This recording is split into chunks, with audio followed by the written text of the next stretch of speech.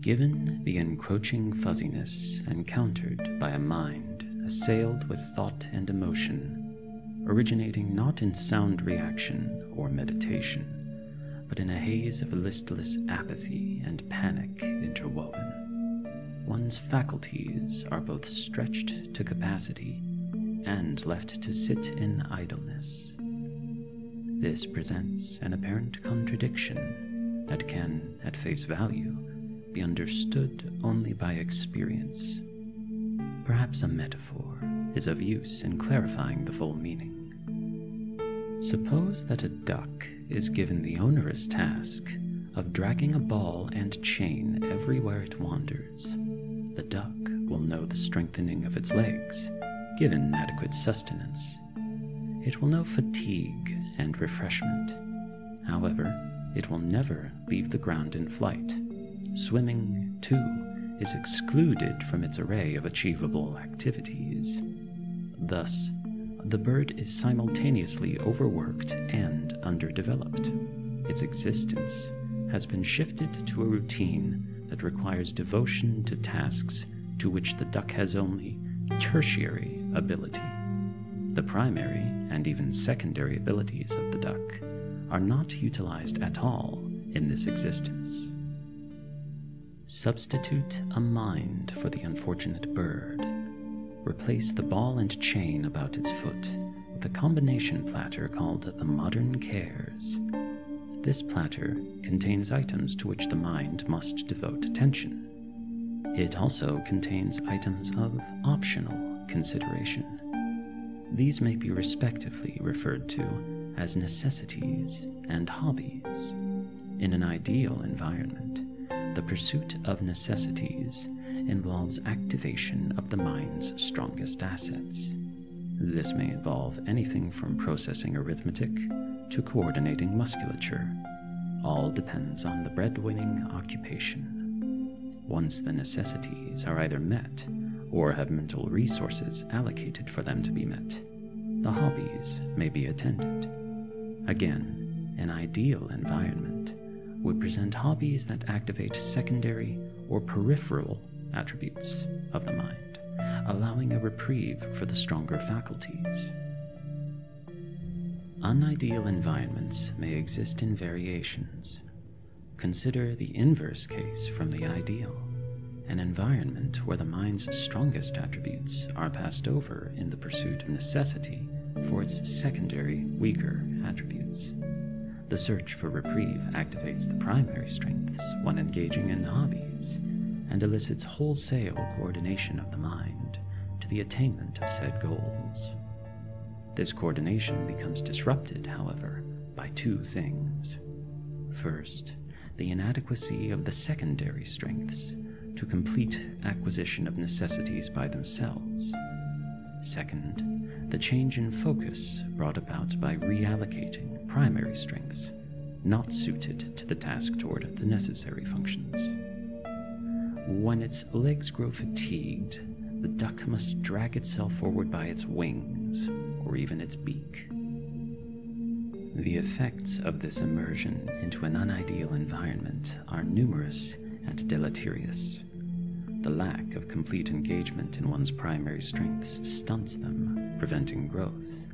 The overuse of the secondary strengths strains them, damaging them at a rate that outpaces any growth.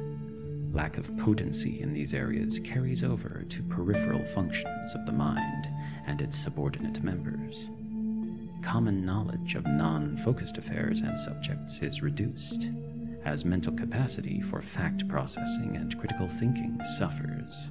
Vitality and passion wane, as hobbies, those exercises in the refreshment of the mind, are given inferior attention. Socialization is a possible external source of vigor and aid.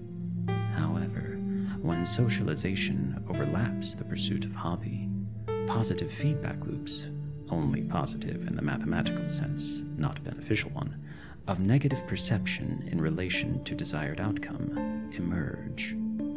In aggregate, the effects of the unideal environment cause a net reduction in potency across all abilities of the mind. Of note is the emergent quality of self-absorption. Across-the-board reductions in function performance trigger an analytical routine that will attempt to seek remedy for the decay. This routine will run continuously in the background of the mind.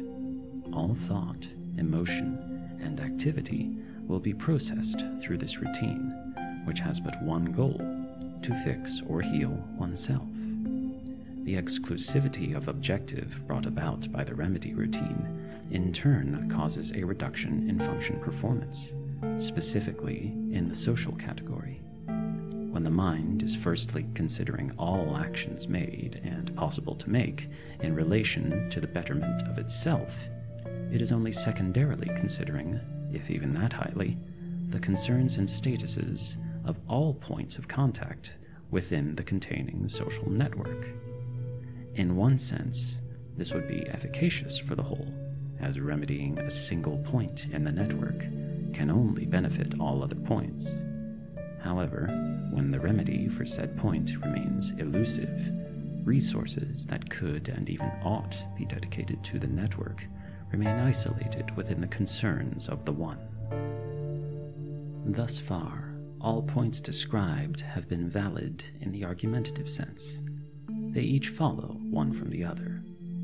Portions of the system that perform inadequately generate symptoms that logically follow from their natures. The system, nevertheless, is not limited to what can be considered logical or understandable errors. Strange phenomena also emerge during this condition. Whether they are descendants of the breakage is debatable, but given the widespread deficiencies in system function, it seems plausible. Particularly concerning are the emotional disruptions prompted by considering stimuli from the social network. Their natures do not follow from the events that elicit them, or their magnitudes are so out of proportion to the expected disruption as to suggest an undiagnosed defect in the system, extant diagnoses notwithstanding. The triumvirate of emotions that most seriously cause concern are shame, sadness, and anger. These arise primarily when the mind juxtaposes outcomes from social situations that were considered desirable with those outcomes that did manifest in fact. The emotions have been of sufficient strength to elicit unexpected and sometimes even uncontrollable vocalizations, typically either meaningless or uncontrollably misanthropic. The objects of these reactions vary from considered social antagonists to social allies, even of dedicated and binding relationships. The system as a whole has no reason to experience these surges of emotion. Whether vocal or mental, the undesired ideas persist.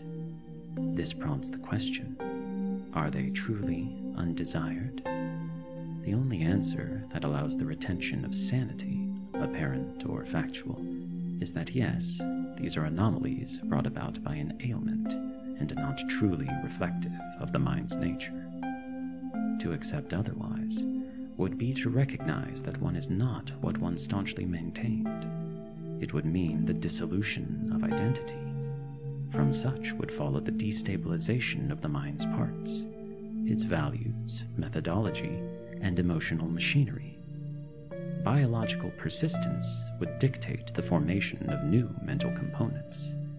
These would emerge from the turmoil caused by the destabilization and likely be composed of the conflicting and tumultuous reactions described as problematic earlier. Thus, the mind is constantly in tension with itself. When considering a conflict that has two participants, both of which are the same party, one realizes that, if pursued to resolution, such a conflict guarantees that the one party will experience a loss. The only winning move is not to play. Sadly, the bout has already begun. Is there, within the mind, an option for a draw?